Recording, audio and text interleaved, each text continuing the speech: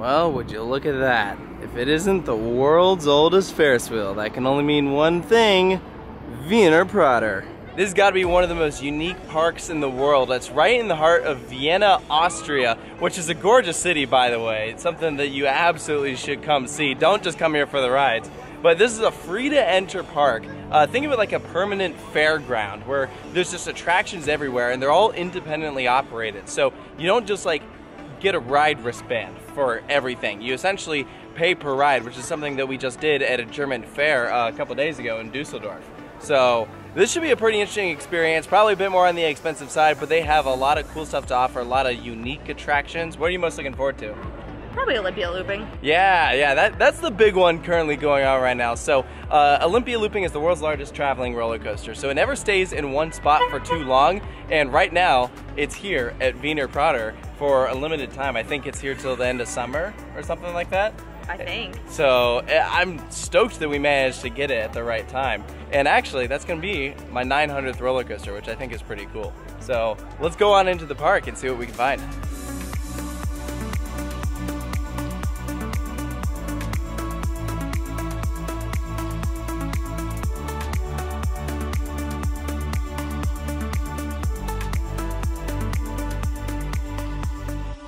This right here is your main plaza right as we come in. A lot of wide open space here. Again, there, the world's oldest Ferris wheel. All of the individual cabins look like houses, which is like crazy. That thing is so historic.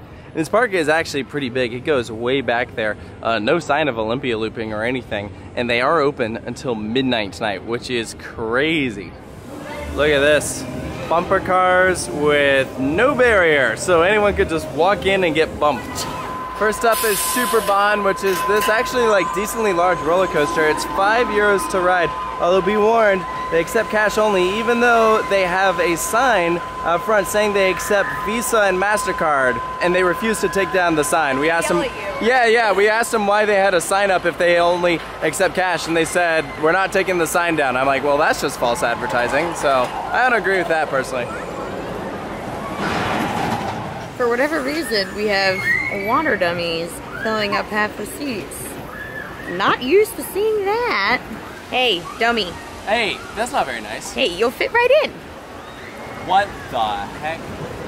Say bye-bye, dummies. Alright, here we go. Superbahn. What's so super about it? To be determined. Look, it's Olympia looping. There it is. That's it.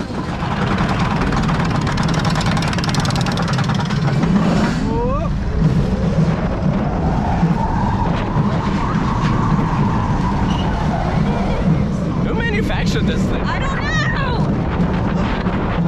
It has like Schwarzkopf tendencies to it. But it's not. I don't think it is. No. Whoa.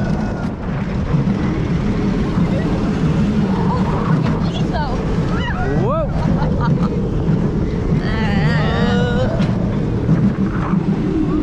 And there's a big thank you in the end. You're welcome. I hope you enjoyed my $5. I feel like the ride I would compare this most to is something like Whizzer, you know, like something that's okay, not in like the seating setup or something like, you know, and obviously that's like a train goes through. The same ride? No, like something in that kind of like style where it's a lot of like tight heel seats, yeah.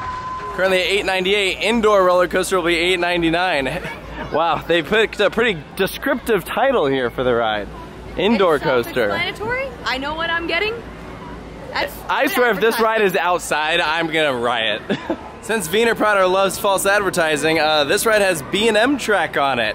So I guess each ticket system is different. This one here are these little discs that you put into this little slot, and that allows you to go. And then next one goes in here.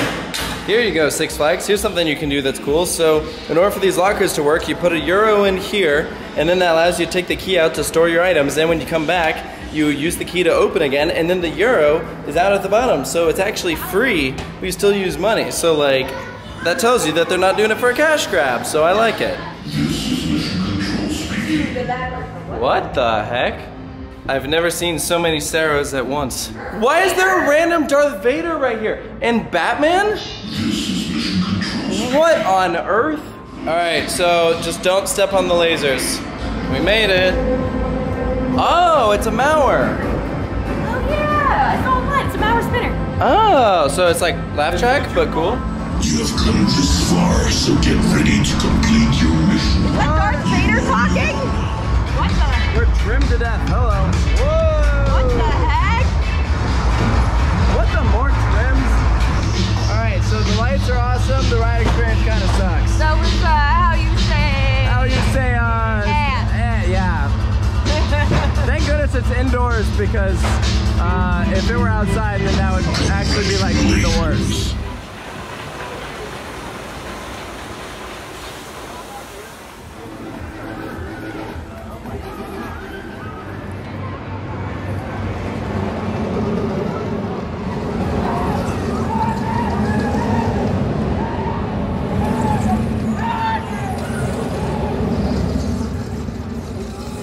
$900 there on Olympia Looping. I sat in the back row and I liked it, but I have a big problem with it, and that is the restraints. This ride could be so much better if it just had the normal Schwarzkopf lap bar. The fact that it has these accordion restraints absolutely takes away from the ride experience, and here's why. As you're going around each of these different elements, these things get tighter and tighter on you, so like it like puts strain on your back. So like I feel like I had to like slouch to like actually be able to like extend my back a bit, but then as you keep going down, the restraint follows you, and so now you end up like smushed like this, and it is very uncomfortable. I mean, layout wise, it was very fun. The two back-to-back loops, the first two loops that are like sequential, are the most intense. That you actually you gray out quite a bit, which is, I guess, not very surprising. I was expecting a bit the same from the the fourth and fifth loops, but that wasn't really the case. And I did think that the helix there towards the end was a big lackluster. So initial thoughts, I think my favorite Schwarzkopf is still Mindbender at Galaxyland. But this is still very good. It's still definitely one of the best Schwarzkopfs. Don't get me wrong. It's so cool, so iconic, but I wish it just had a lap bar.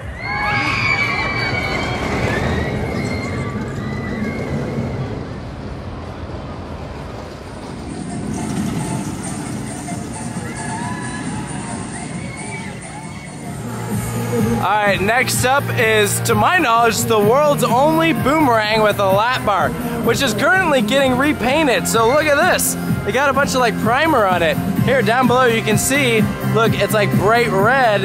I guess that's gonna be the final color. So all these supports and part of the track are like half done. So they're actually painting it during the day and then opening up at night. And looks like there is a tunnel on it, so this should be pretty cool. Let's see how it rides for €7. What the frick is that?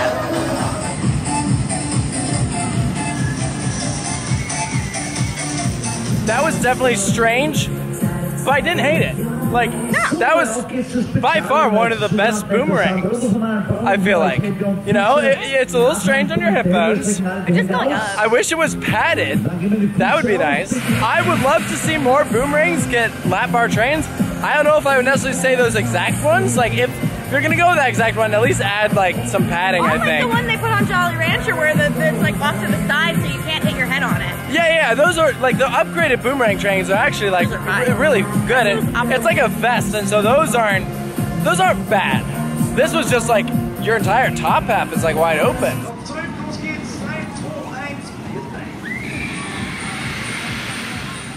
So this guy's chilling on a chair, and he has a giant $1,000 coin coming out of his butt crack.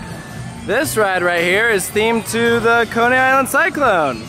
There's a lot of dark rides here, so we're giving one a try. This one's themed to skulls. I don't know exactly how many dark rides are here, but this one, Skull Rock, was pretty good. Scary! The best way I would describe it is a modern day Wacky Shack. So they asked us not to film during it, so I'll do our best to describe it to you. Think about like a roller coaster track through there where the vehicles can rotate 360, but it's all powered, so it's not free flow, it's not a credit or anything. Don't get too excited. Yeah, but there's a lot of show scenes. There is a lift that takes you up to a second floor. A lot of stuff jumping out of you. Good use of audio as well as lights. They're good placement where they would have lights. Walk away from it. Lights pop up, where then like things would come at you. There was a really cool effect where it was all dark, and then you hear something coming towards you, and then they do like a strobe on an animatronic, like coming at you, and it was really cool. I recommend it. That was a good one. I'm glad we did that. From one dark ride to another. This one is called Hotel Psycho. Wow, doesn't this look like a jolly old time? Ooh, here we go. Scary. Yay! No photo or video though, so we'll see you guys after the ride. It was so fun. That was so disturbing. No, that was great. My eyes closed, and like, this is coming from someone who's done like a million horror events. That was too much. Ah, nah, it was great. It was so, like, a guy's brain exploded and I got squirted at, like it was just blood. What the hell is that? I don't know, man, Austrians, right? No, so that was cool. So this is the facade for it. It uses the same exact system as the Skull Rock one. You can see a vehicle just over there going in. So it was rotating and it was on a track. Very cool. This one more of a hotel theme instead of you know, a skull theme with like the island creatures. Sarah's hiding behind a tree. Yeah, we can do a roller coaster. Let's do this one. This one looks pretty big.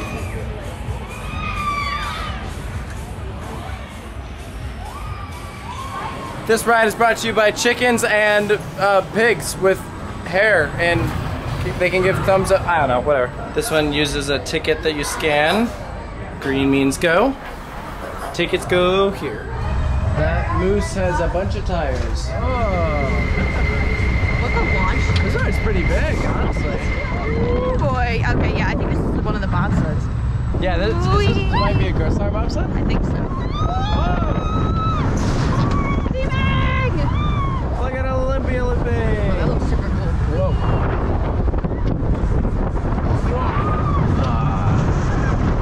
That's scary.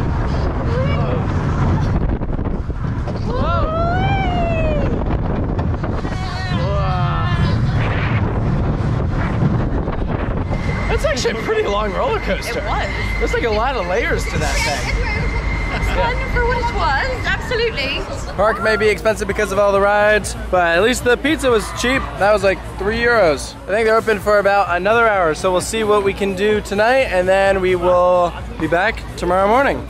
Talk about nickel and diamond ya. 50 cents to use the bathroom. Honestly, that's the cheapest I've seen in public. Yeah. It's usually over about there. Yeah, you do get that internationally sometimes. Yeah, I'm very against. Oh, I think it is so morally wrong. I do not like it all. But in case anyone's interested, because this park is free to enter, it has to end at some point. So like, this just like goes off into the woods. You were gonna say, for anyone who's interested, you could just go and pee right over here. I mean, you can. I don't know if you should, but I mean, theoretically, you could. I'm pretty sure that's where that was going. This one right here is Mega Blitz, and I don't speak German, but I think that means it's closed. So. It's kind of a bummer. I'm pretty sure this is like a custom Vekoma. I looked it up. Oh, really? Yeah. Well, hey, we can try it for tomorrow. This will be a cool one to do, that's for sure. I am so excited for this. We're about to do our first ever Tagada. Are you ready? Oh, I'm so ready to do it. Oh man, I'm stoked to see this.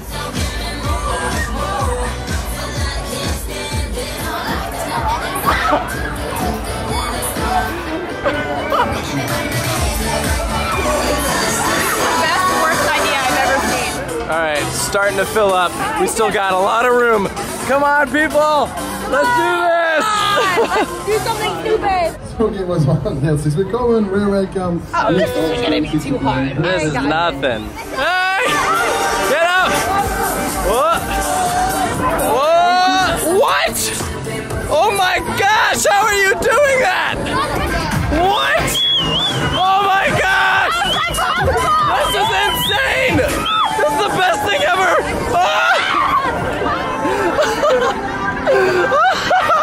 Oh my gosh! I'm so worn out. I am exhausted. That is Oh my God. a workout. That is the best amusement ride ever. That is absolutely insane. Roller coasters. I'm a Tagada enthusiast now. Oh my gosh. You gotta get a fun group though. That is an essential. That was crazy. That like, was nuts. I don't know how some of those people were standing. I don't know, but I tried standing. I literally like flew from one side to the other and smashed into another guy. I definitely cut my knee a little bit, but that's all right. I cannot believe this thing. I see why it's banned in the US because people sue all the time. There's no way that would work in America. But no oh my way. God, I want to. I cannot believe that that is allowed. Unreal. Look at this bumper car. There's literally like a rotating guy smoking a cigar in the middle. What? Next roller coaster. You're about to do your first Volare, so we're gonna see what you think of this. You miss Fly? This is not Fly. Yeah, this is not Fly. I'll tell you what though, this feels more out of control than Fly.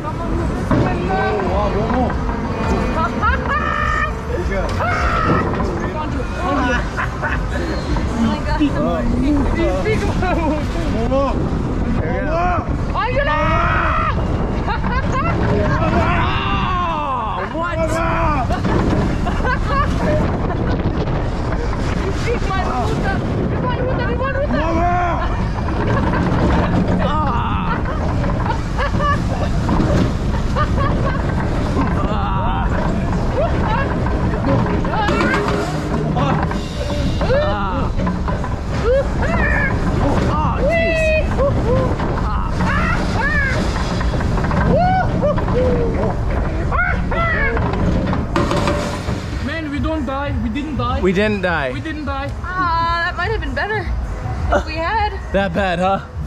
That is one of the worst things I've ever done in my life. You know, I get it. If anything, let this ride be a reminder that Zamperla is actually good now. And they actually are doing some pretty cool stuff. They've come a long way. So I look at this as a piece of history. And I guess not all parts of history are pretty. Yeah, it's a piece of crap, all right, but it's... Never ask me to do one of those ever again. No, I won't. Yeah, that was that was particularly bad. Midnight is here. We're walking out of Prater. That was a crazy couple hours. This is a very unique place. Essentially a permanent carnival or fair, and... I feel like I look like I'm drunk. After the Tagada, I know, no, same, and I'm like, after the Tagada, I'm like, I literally can't walk in a straight line, and like, I'm not... I think the Tagada was the highlight, though. One of the most memorable ride experiences I think I've ever had, period. Permanent damage because of it, but it was worth it. That was crazy. Like, you gotta get out to some place that has the Tagada and try one out if you haven't. But Wiener Prater is definitely cool. So we're gonna come back tomorrow just for a little bit. See it during the daytime in the morning. So we'll see you then.